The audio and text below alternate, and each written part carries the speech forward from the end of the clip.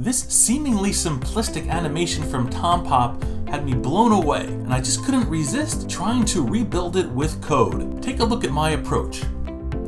If we study the motion of this circle, you may think that it's following a figure 8 path. However, it's just a circle that's rotating, but what we're doing is switching up the transform origin when it gets to the middle of the screen. So it's literally just doing 2 rotations. And if we understand how this one circle is moving, it's not going to be too difficult to apply the same motion to multiple circles. Here, you'll see I'm creating multiple circles following the same animation, and we get this really interesting snake-like animation, all right? I have just the right number of circles with the perfect amount of spacing so that we get this very interesting pattern that we can follow.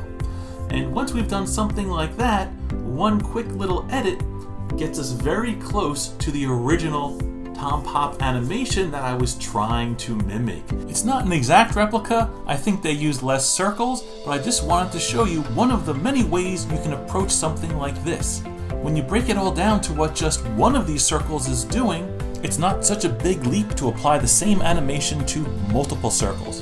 And here's a quick look at the animation code that rotates the circle twice with 2 different transform origins. To check it out in more depth, see the link below. Special thanks again to TomPop for inspiring me with this awesome animation, and for more tips like this, be sure to visit creativecodingclub.com. See you in the next video.